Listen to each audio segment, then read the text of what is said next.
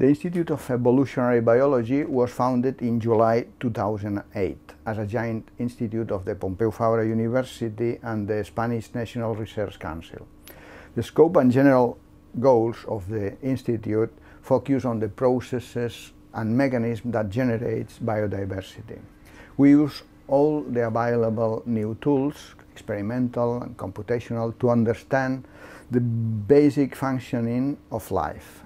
Also to unveil the mechanisms generating innovations and evolutionary changes.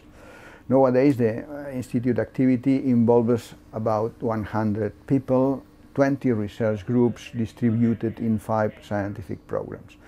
Concerning the organization, in addition to the classical figures of director, vice director and the executive board, the Institute counts with the important managing structures of the Board of Trustees and the External Scientific Committee, which helps us to take the most strategical decisions. As to today, the Institute is composed by 5 different programs. We cover different areas, all of them led and formed by international leaders in the field. We have functional evolution in insects, we have population genetics, comparative and computational genomics, phylogenetics and systematics, and we have recently incorporated a program on complex systems. The average number of PIs, that is of research groups per program, is about 4 or 5. And of course this means that we have a lot of growing space, both within programs and both as to the number of programs in the Institute. Within the Institute, I belong to the Animal Phylogeny and Systematics program. Within this program there are groups that work with insects, amphibians, reptiles and mammals, studying their evolution and their diversity. In my laboratory, for example, we work with butterflies and we do collecting trips to collect samples, and after we study their morphology, ecology and especially their genetics.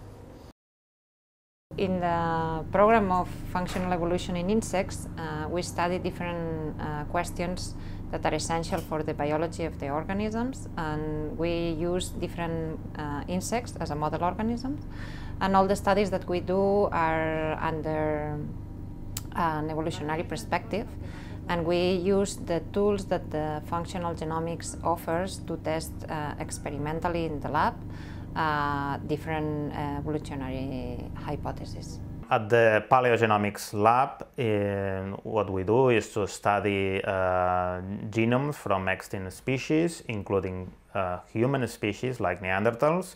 And in this case, we have been working during many years in the Neanderthal site at El Cidrón in Asturias, in north of Spain.